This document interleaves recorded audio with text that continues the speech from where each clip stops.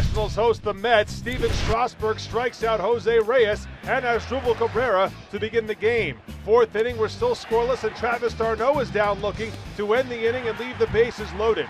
Top 8, still zeros on the board. Jose Reyes singles to left off Matt Grace. Brandon Nimmo's coming home, but Brian Goodwin throws him out to keep the Mets off the board.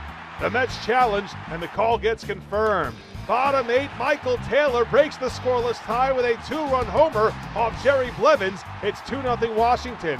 Top 9, the Nats are a strike away from a win when pinch hitter Curtis Granderson hits a 2-run home run off Matt Albers, who just came into the game. The Mets tie the game at 2. Bottom 9, though, Ryan Raburn bats with 2 on and 2 down against Fernando Salas, and Raburn dumps a single into left field. Yoenis Cespedes cannot make the catch, as a crew chief review would confirm. The Nats walk off with a 3-2 win. That's Ryan Raburn's 4th career walk-off hit. The Nats are 8-3 against the Mets this season.